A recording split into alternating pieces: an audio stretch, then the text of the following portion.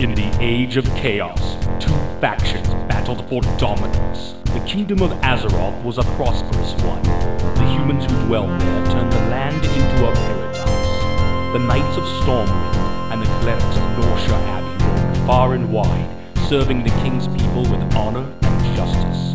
The well-trained armies of the king maintained a lasting peace for many generations. Then came the Orcish hordes.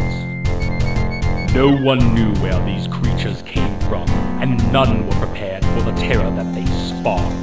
Their warriors wielded axe and spear with deadly proficiency, while others rode dark wolves as black as the moonless night. Unimagined were the destructive powers of their evil magics, derived from the fires of the underworld.